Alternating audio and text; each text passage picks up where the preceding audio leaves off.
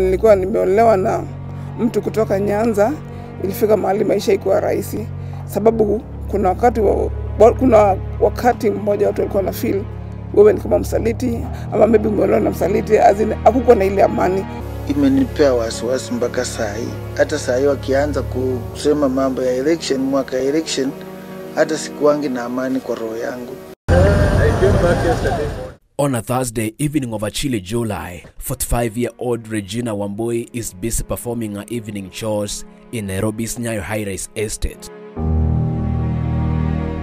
The 2007-2008 post-election violence led to the loss of her business she was running with her husband that left their life devastated.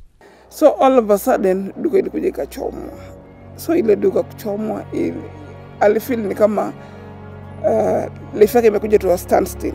Nimejionea vurugu ikitokea, nimejionea watu wakiaga, mambo makubwa yakifanyika, na mengine pia kiniadhiri mimi kama vile nimesema nimeolewa upande ule mwingine.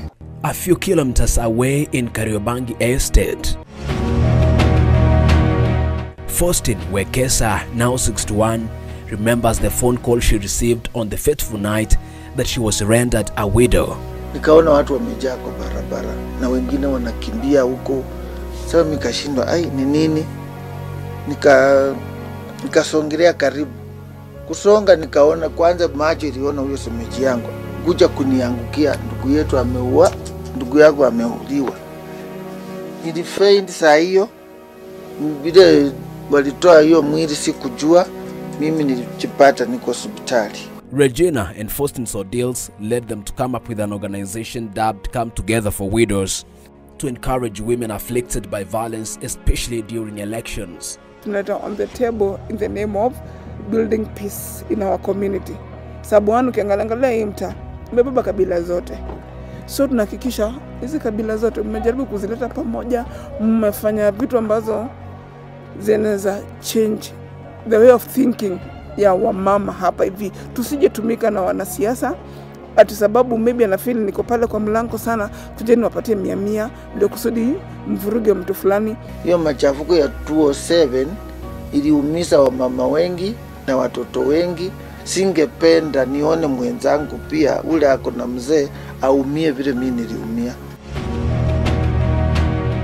Their efforts saw the organization hold a National Women Peace Conference at Kenyatta International Convention Center that brought together over 1,000 women from all the 47 counties. But naweza shukuru Mungu, with the time tuliishi kucommunicate na haikuwa rahisi, na kuomba ya kwamba peace will come to maybe to save our marriage, na peace ilikuja, na through that naweza sema after peace God blessed me with a baby girl, baby Hope, who is now Hope for Peace, and she's Hope Wambui Ochieng for peace in Kenya before and after election. They called for tolerance during the elections. And I decree and declare, may the peace of God reign in this country.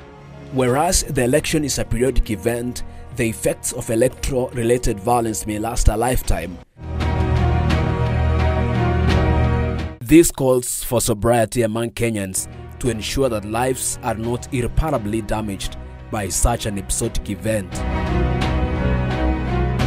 Vote Kenya, vote peace. With the fond of painful memories of the traumatizing events still imprinted in the deep souls of mothers affected by post-election violence, the country still has a big gap to fill in terms of implementing measures to support in protecting women and minorities during and after elections. Okero for Channel 1 in Nairobi.